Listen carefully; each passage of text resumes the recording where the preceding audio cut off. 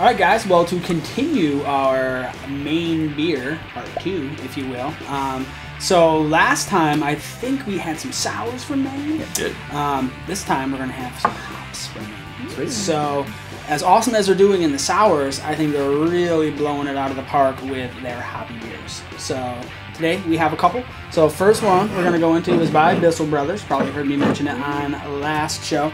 So Bissell is incredible. I was up there a couple years ago. They were in that small industrial complex, churning out awesome beers. Next thing I know, I go up to Maine the next year. They have their own huge brewery facility out on Thompson's Point. Gigantic awesomeness. So definitely a testament to someone who started real small, grew, and expanded and has their own. I gotta say, it's probably a 50-barrel brewery.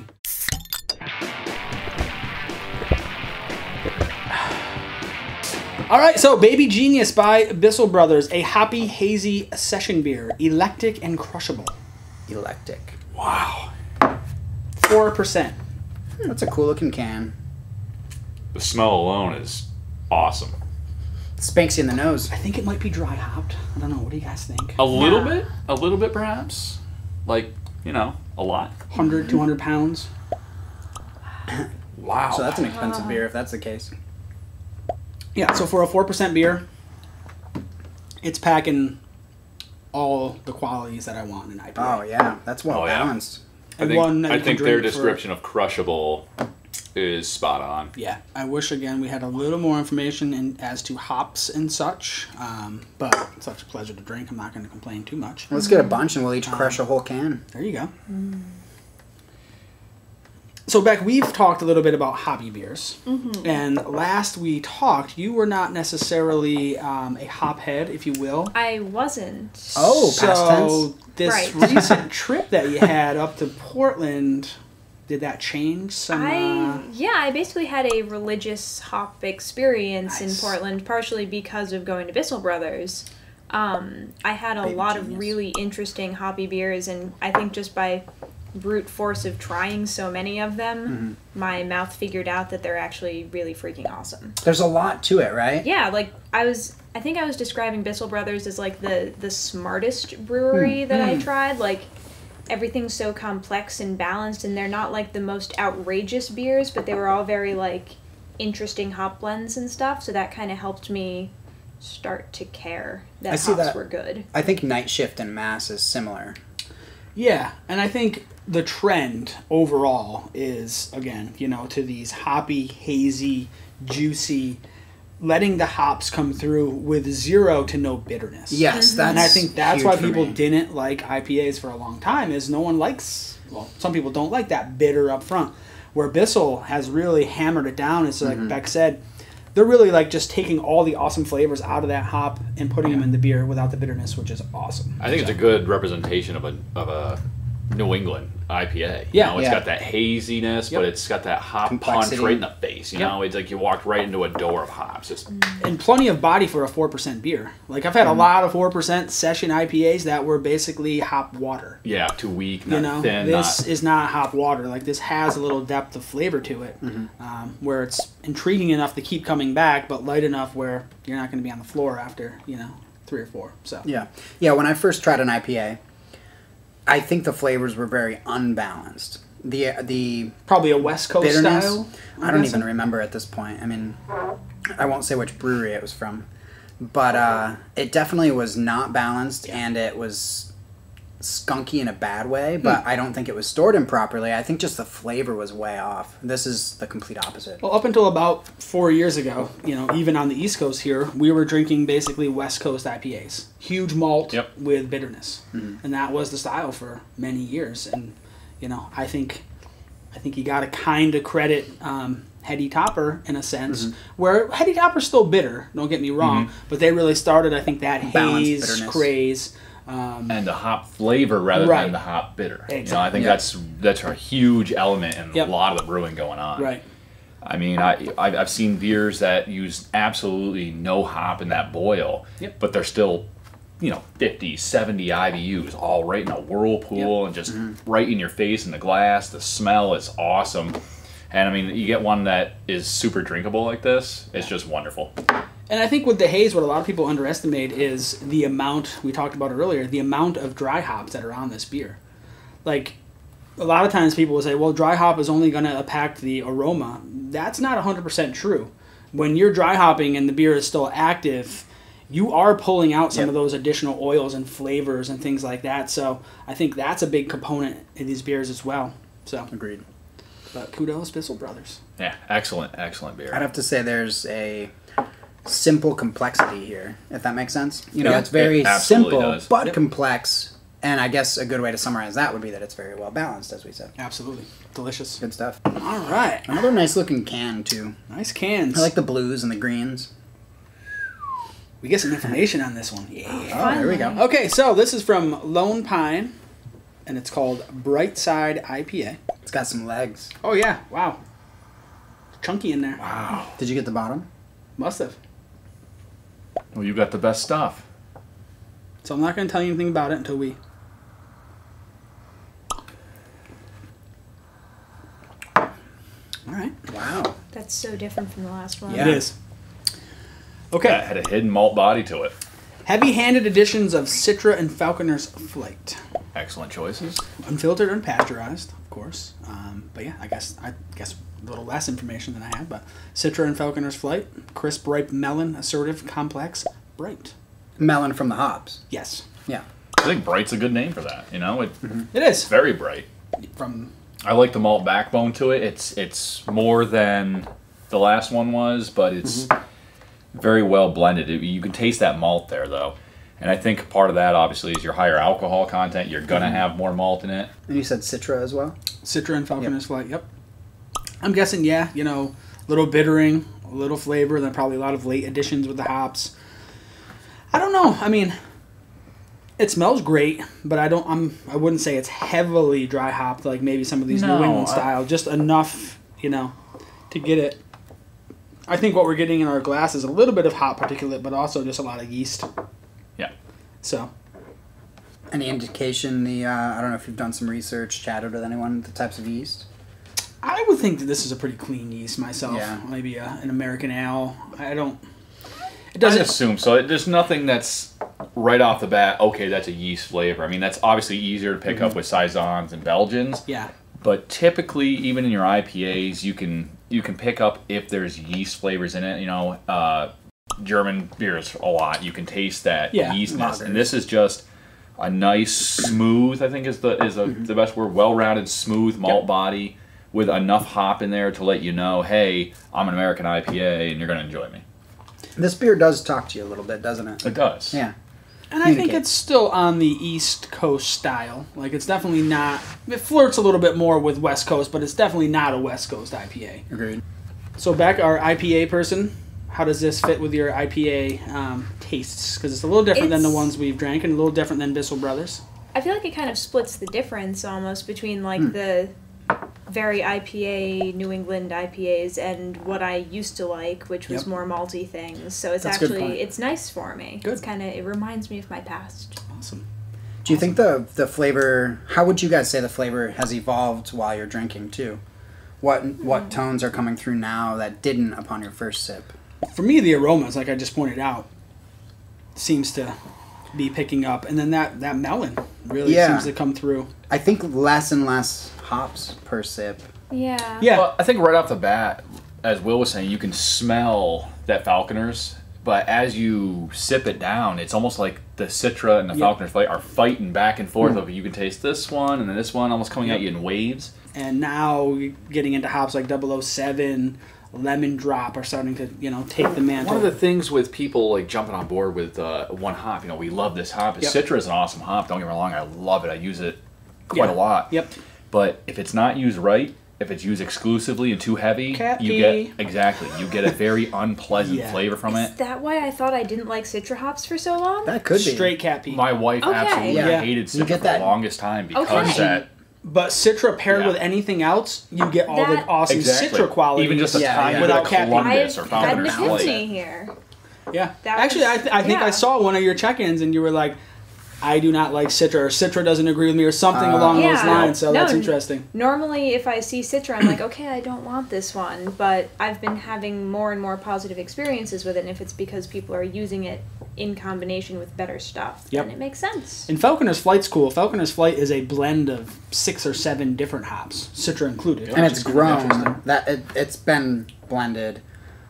Someone developed this breed of hops, right? Nope. So they it's an actual. They literally take Citra and Columbus and Cascade, and they. I thought you meant it was grown as a hybrid. So it was developed as part of a fundraiser. I won't get into all those details. Look it up. It's kind of a really interesting story. Falconer's Flight. You won't be planting rhizomes of Falconer's Flight. That's interesting. It was a foundation that was set up to, I believe, help falcons, the actual bird, because they were endangered. Yep. And it was a foundation set up to raise money for them. That makes sense with the name behind it. Yeah. So again, look it up. Very interesting. But the blends are awesome, and it was also developed during a period of time when there was a hop shortage. So everybody wanted the Citras of the world, and we couldn't all get them. So they're like, okay, the limited amount we have, we're going to blend with these other hops and make it available to everyone. I remember it was awesome. I think it was Falcon 7 C's is the other one. It's 7. Cascade, Columbus, Chinook, Cluster, so on and so forth. But very interesting what they do to pull those flavors together. Yeah. Interesting stuff. Yeah, and it's great to see that they're using it because it is a readily available hop. Like they're throwing Citra out there. That's cool. But also using the Falconers. What's one of the things I love about that hop? I mean, you took something that was, okay, we need to pull stuff together to help out the brewer, to help out the home brewer, the entire brewing community. Let's make something for them because we have a shortage. They threw these together and we loved it enough. Now it's a regular product just like Galaxy or, anything else. All right, well, we drank a lot of Vermont beers. We drank a lot of Maine beers. I'm thinking maybe Mass sometimes. Mass has some excellent beers. I go to Mass pretty frequently. I can grab some stuff. Connecticut's not too far away. I'm from Connecticut. I know. I'll just mule anything. You need to get some tree house, some Two Roads, things of that nature. Awesome. All right, guys. Thanks for bringing some beers. Stuff. Cheers.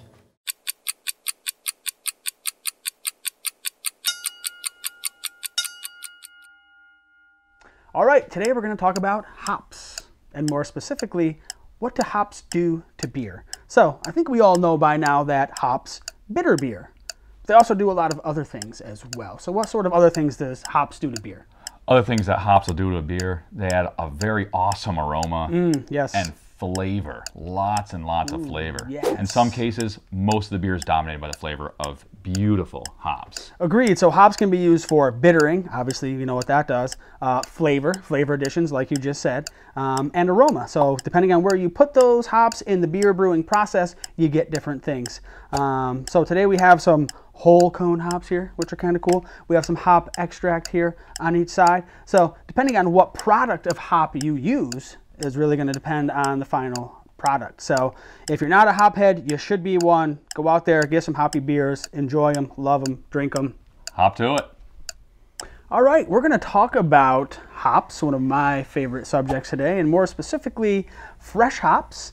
We're coming into the harvest season here in the Northeast, which is a fine time of the year, if you will. So I think we're going to jump right in and talk a bit about the varieties and how they're grown and all sorts of things like that. So maybe we'll start by talking a little bit about how they're grown. Yeah. What do you think? So typically hops are grown, at least on a commercial scale, with a trellis system. So you're talking 18 to 20 foot high poles in a line with wire that runs up. Hops are pretty vigorous growers. So once they get started, they'll actually wrap themselves right around typically something that's called coir. which is coconut husk woven into a rope, which is kind of cool.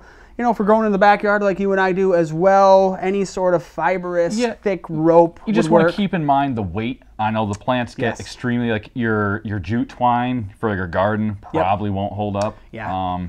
Yeah, correct me if I'm wrong, but I think I remember seeing, you know, one individual plant grown could average, you know, upwards of 20 pounds. If not more, I was right? given much higher numbers. Okay, so there you go. Full grown, I was told up to 60 pounds. There you go. Plant. So, you know, probably in your backyard you might not hit 60, but even if you're hitting 30, you still want to take that into consideration. Exactly.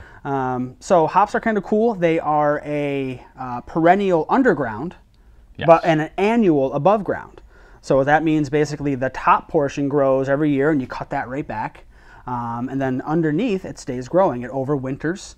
Then that next year, all these shoots come up. So it's a question I get a lot, especially with the hop yard. You know, do you have to replant hops every year? Luckily, you don't. You know, they have, it's varying, but, you know, a 20-year life cycle. From what I've heard, you know, obviously the attributes change a little bit. The alpha acids which are in there change. Year to year, you're going to have different qualities and properties. I mean, soil, you grow in your backyard, I grow in mine, might have 2 different flavors with the same hop. Yep. And that's a cool thing, too. Like today we're going to talk about Cascade.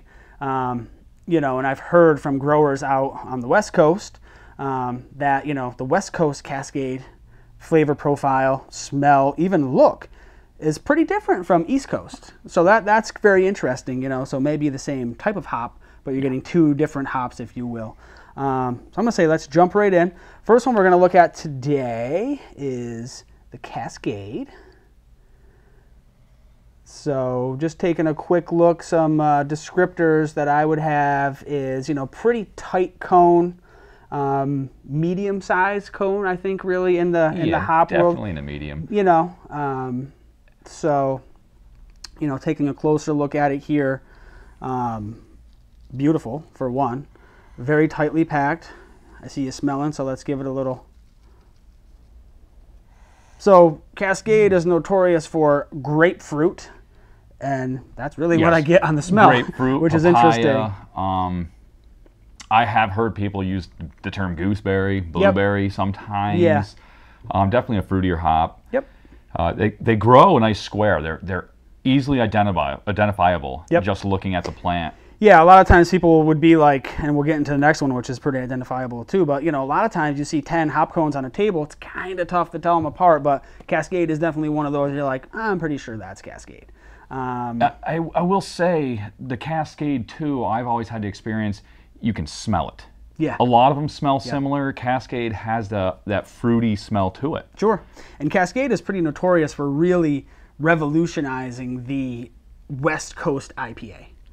Yeah. You know, like you know, we have IPA drinkers today, hop heads, hoppy beer, but that really originated in the West Coast, and Cascade was one of those superstars that said, hey, what if I use a lot of Cascade? Oh, what if I use a lot of malt? Oh, an IPA is born, if you will. Obviously, the IPA was born hundreds of years ago, but this incarnation of really the hop revolution, I guess I'll coin it, I think we can attribute a lot of that to this hop right here and Sierra Nevada in general. Yeah, honestly, they've done wonderful things with this hop and their use with this hop. So could probably talk about it all day, but to wrap it up, alpha acids on Cascades a range.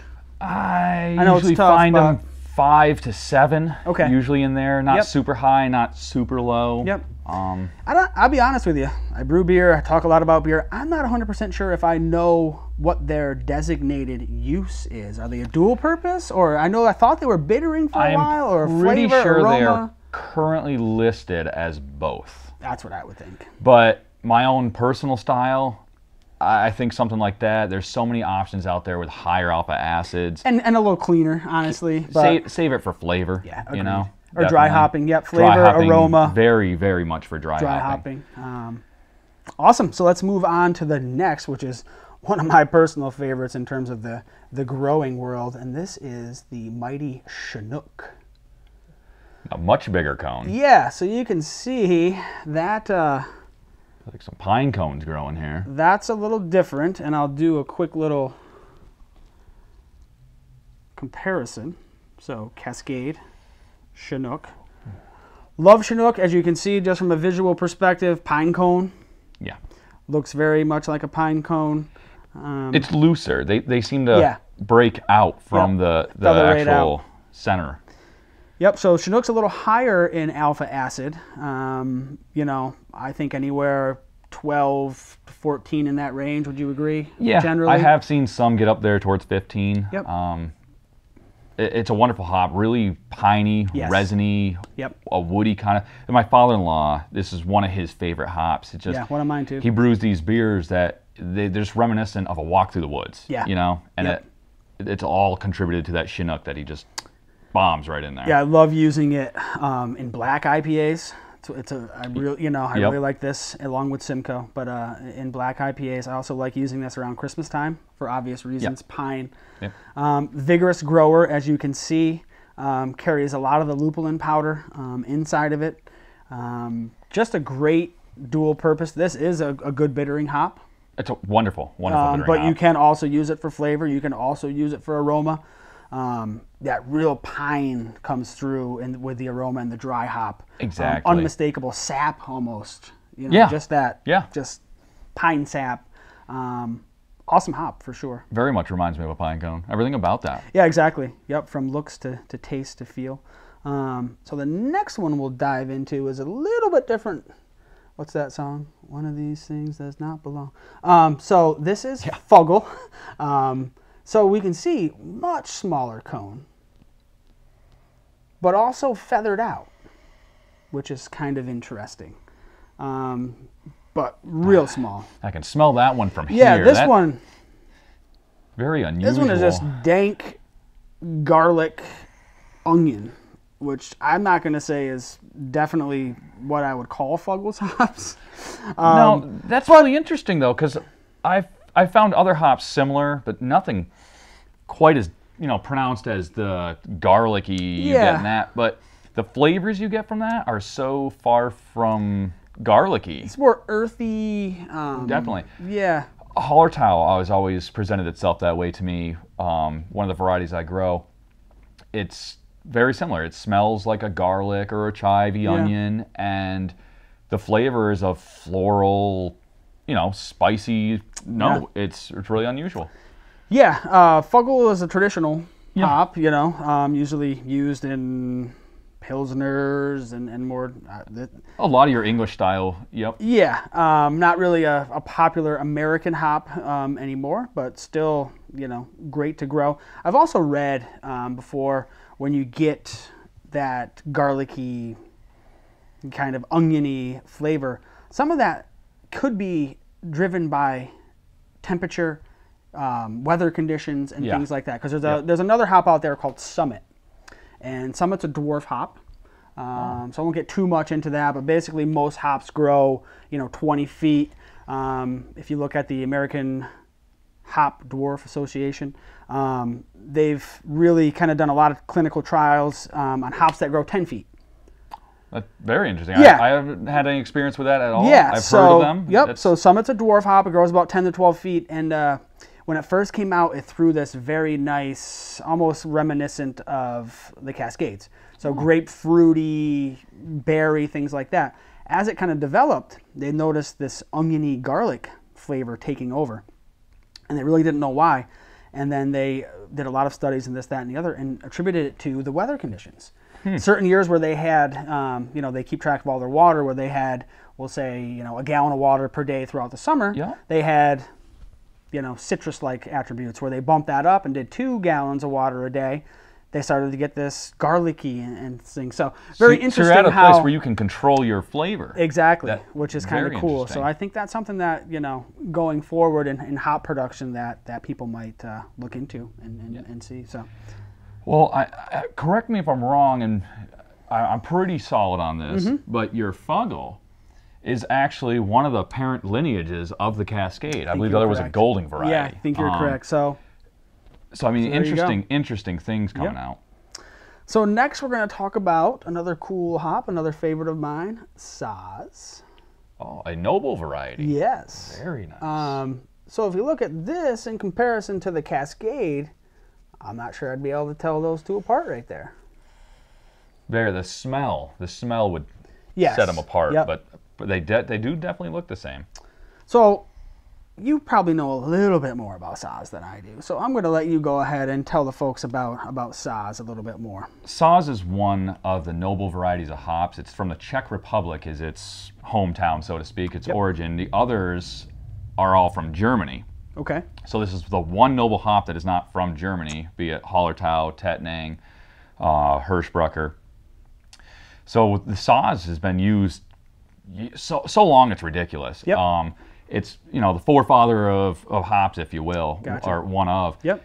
And you can expect to find that, not every one of them, obviously, but German Pilsners, lagers of almost any type, Helles. I know Trop, they use Saaz in a number of their beers. Yeah. So very universal. It's very universal, but it's also for balanced beers, I think. If you wanted a hop-forward, citrusy, fruity beer, you wouldn't use this. Right.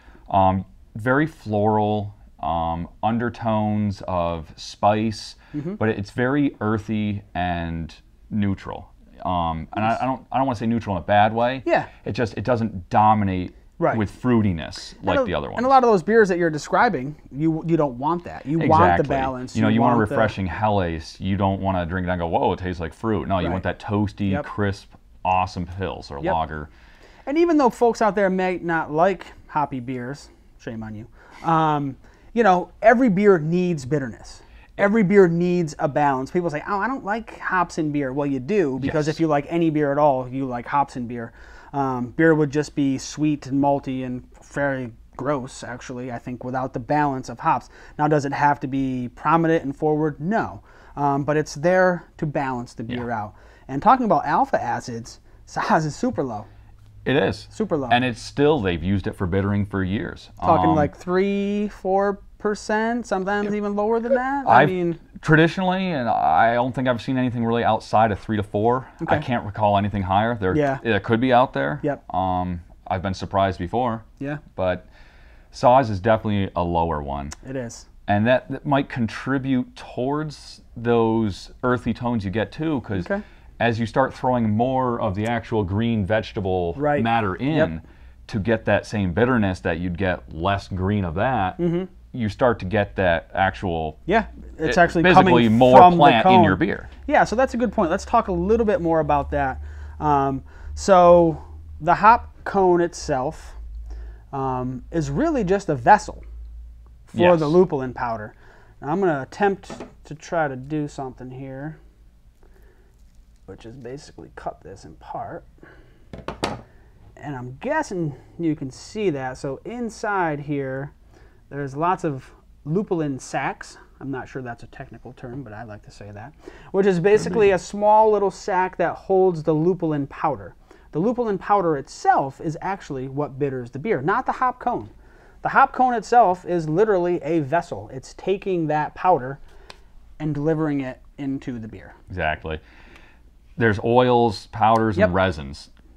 30%, I believe, is the magic number. Okay. About 30% of that hop cone is all that the brewers really utilize. Right. I mean, here's just a small example. A CO2 extraction of the hop oils and resins. So that's what all that yellow lupulin powder would look like in that little syringe there. Exactly. So we'll talk a little bit more about that too. So you have whole cone hops, which I'm going to say a lot of people still use. I think there's a trend to get away from it due to a lot of reasons. I've seen a few different things. I mean, you got professional breweries that will use it out of like, no, we're going to use this because it hasn't been processed. It's very traditional. So, you got that aspect. But then you also have people who, pellets take up a lot less room. Yeah, so let's talk a little bit about that. So whole cone hops, also pelletized hops. So basically take this and compress into pellets, and you can use it that way. Then you can take the actual lupulin in here, extract it, make a hop extract, if you will. And now they're actually getting into basically straight lupulin powder where they're able to extract that powder and make it into a pellet, and you can use it that way. So as you can see, hops are super awesome. We could talk all day. Yeah, I didn't even get into the Neo-Mexicanos. Right, so maybe we'll have a part 2 to this, but these are whole cone, fresh picked hops. If you have a chance to go to a local hop yard, please do learn a little bit more about it. It's pretty awesome. Also, we have a lot of information on our website, Hopperidge Farms. So dive into hops, love them, enjoy them, smell them.